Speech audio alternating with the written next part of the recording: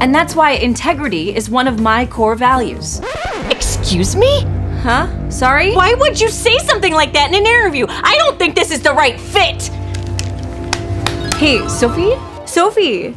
I heard you were rehearsing your answers to those scenario-based questions. So how are you feeling for that interview tomorrow? Funny you ask. Not great. I'm really nervous about getting nervous during the interview.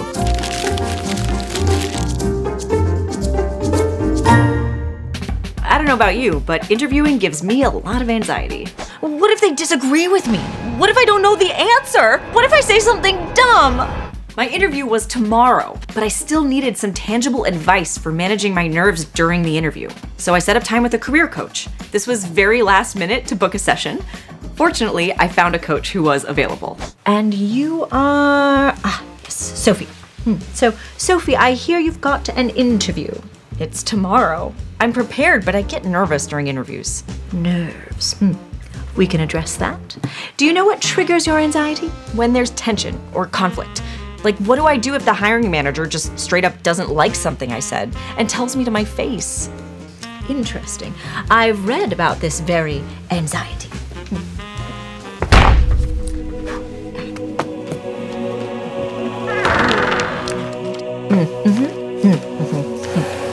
They may be probing for whether or not you're open to new ideas. So don't respond by arguing or over-explaining. Instead, use the get curious technique. The get curious technique is in that book?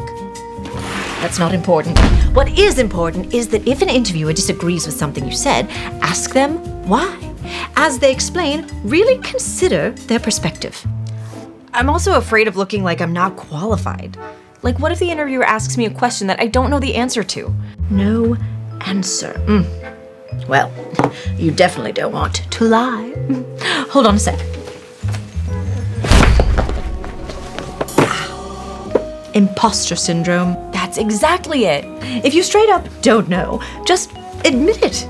I'm sorry, I'm actually not familiar with that subject, but I'd love to learn more. But if you think you might know... You want me to take a second? Exactly. You're not being graded on speed, so take a breath. It's okay. Organize your thoughts. Choose one single example. Once you have it, restate the question, set the context for your story, and go from there. Even if you don't have the exact answer, the hiring manager can see the way you think and how you approach problems. What else? Okay, this is great. My last question, what if I'm in the middle of answering a question and I don't like how it's coming out? You want to check the research again? Yes. I think it was in that first book. Yes. Again, this is really about maintaining a level of high confidence. So if you're just speaking and jumbling your words and realize that you've lost track, you can say, let me rewind it back. And then take a deep breath before you start again. But what if I'm halfway through answering and realize I have a better response? That's okay. Self-interrupt. And then say, you know what? I think I have a stronger example to answer your question. Let me rewind. Honestly, being able to quickly redirect shows that you're capable of thinking on your feet. You make it all feel like a performance. Ah, well, I'm also an acting coach. All the world's a stage.